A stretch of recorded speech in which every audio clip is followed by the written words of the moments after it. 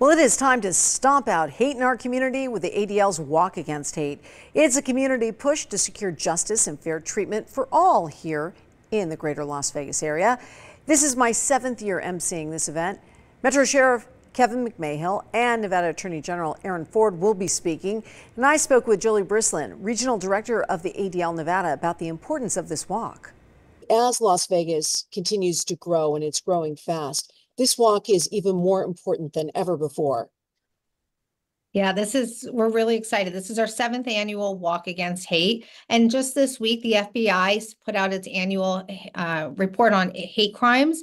We saw a 63% increase of hate crimes throughout the United States, and Nevada is not immune to that. And on Sunday, we have an opportunity to come together as a community to celebrate our differences and to say that Las Vegas is no place for hate. And close to 700 people will be joining the walk at the Las Vegas Ballpark. Come join us Sunday, September 29th. Doors open at 9 a.m. and you can register at walkagainsthate.org. Channel 13 is the official media sponsor for this event.